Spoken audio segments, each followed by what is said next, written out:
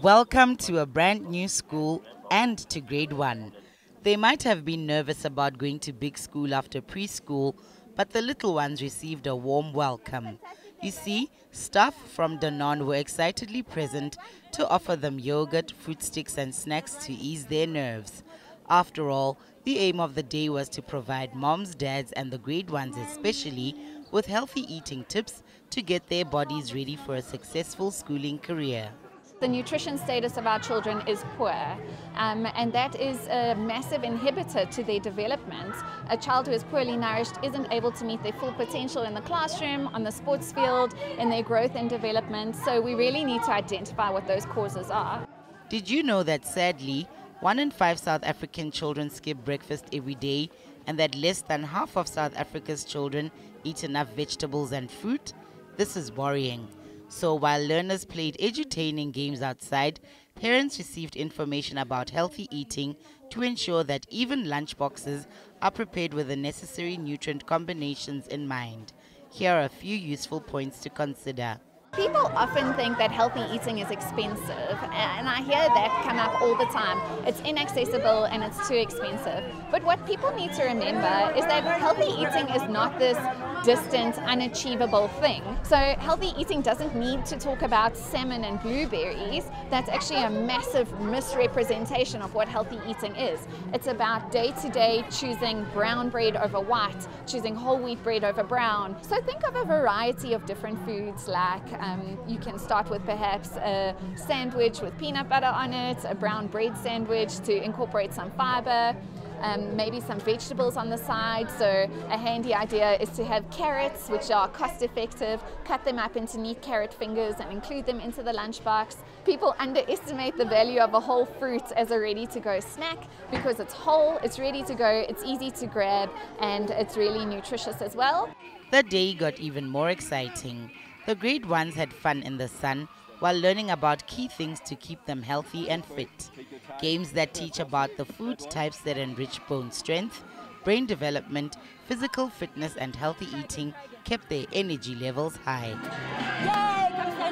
Vitamin A would be good for your eyesight, so that helps with keeping your eyes strong when you're in the classroom. So that's how we engage with the kids by doing a memory block game to help them remember. So they use their memory, mind, and their eyes. Then you get vitamin B, which will help you with your heart, right? And then that keeps your heart strong. Then obviously you have bones, which is your vitamin D. So that we push that through by doing a balance game called the Balancing Act, showing them that you need strong bones if you want to continue having that strong energy. Exercise is also vital too.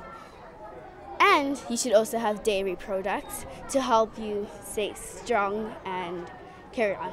Exercise is very good for your body, muscles, and it's very good for your bone structures. Drink water, and then maybe eat some fruits and vegetables, and then go to the gym. And then when you come back, you can maybe eat something nice.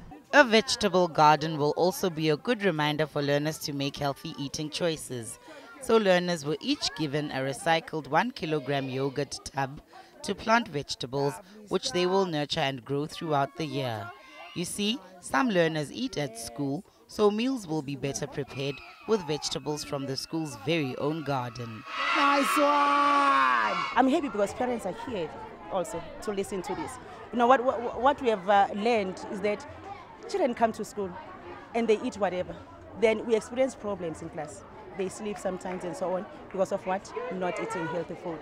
But with this program, with this Danone in our school, I think there's going to be a change. Guys, listen up. I know that you think our sweeties are delicious and super cool and lekker, and I get it, maybe they taste really good, but remember that those sweets are not adding any nutrient benefit to your body. We should have a good diet. Let's say a chocolate with our lunch, and then a salad or a healthy sandwich. Checking the expiring dates. I remember a friend of mine died because he ate chocolate that was expired.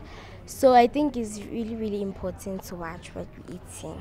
Healthy food is good for your blood and good for your body, so sometimes you need to exercise and not eat unhealthy things like sweets, cold drinks and stuff like that. A perfect diet is when you have carbohydrates, protein,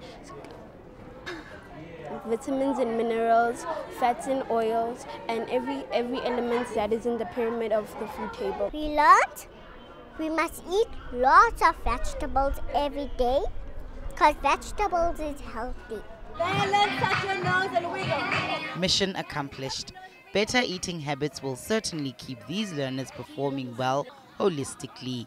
After all, a happy body makes a happy learner. Didi Mookeletsi, SABC News, Johannesburg.